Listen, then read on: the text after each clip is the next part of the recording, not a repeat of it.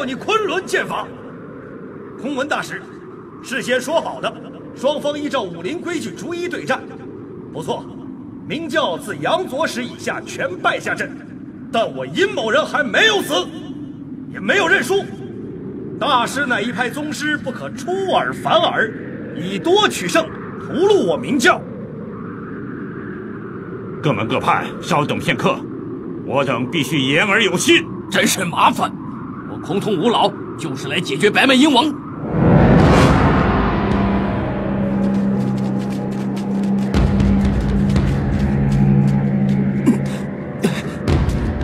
殷老前辈伤重在身，不如我先替你上阵。晚辈若不成，前辈再出马也不迟啊。你应当不是本教教徒吧？晚辈不属明教，也不属天鹰教，但对老前辈心仪已久。今日和前辈并肩拒敌，乃是分所应当。不妥！你的内力深厚，老夫自叹不如。但是本领再强，也敌不过对方源源不断的武林高手，连番上阵。我尹天正为教而死，理所应当。你与明教毫无瓜葛，没有必要白白断送在这光明顶上。喂，废话讲完了没有？殷老前辈，前辈。殷老前辈说，你们5个不配跟他比拳，除非先胜得过我，再跟他老人家动手不迟。你小子是什么东西？今天让你知道空通派七伤拳的厉害。人生5行，心属火，肺属金，肾属水，脾属土，肝属木，再加阴阳2气，一练7伤，七者皆伤。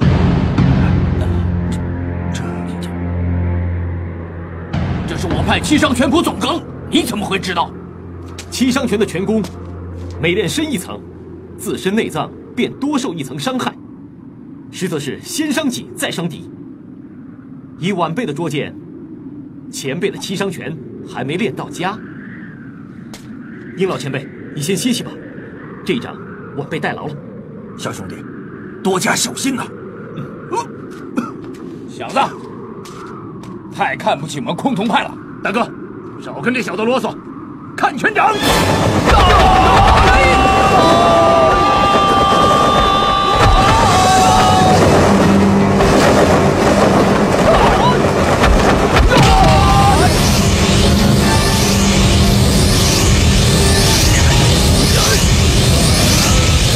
乾坤大挪移？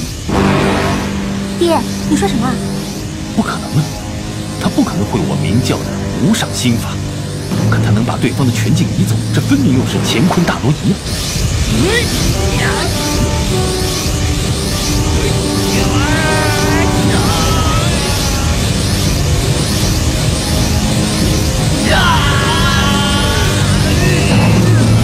不对，怎么不对啊，爹？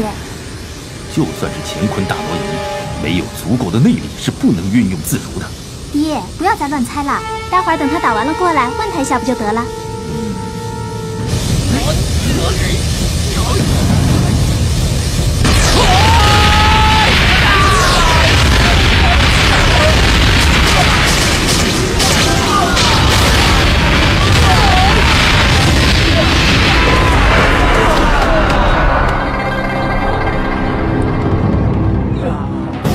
殷老前辈，这一阵没让你失望，先撑下场面了。曾阿牛的武功又精进不少，真是邪门了。阿弥陀佛。贫僧少林派元殷。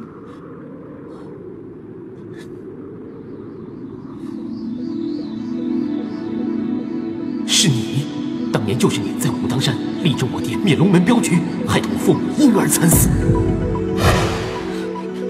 这些人，你一定要牢牢地记住，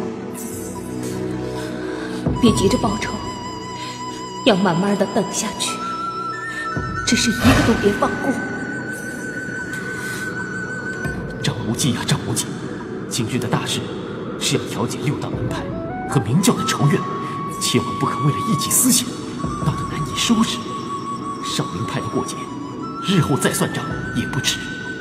施主强行来此出头，到底受了何人指使？我问你话，你为何不答？我来是盼望六大派和明教罢手言和，并未受任何人指使。要问六大门派跟魔教罢手言和，难上加难。如果施主不是魔教之人，出家人以慈悲为怀，我可以不为难你。请下山吧。怎不见贵派的元真大师呢？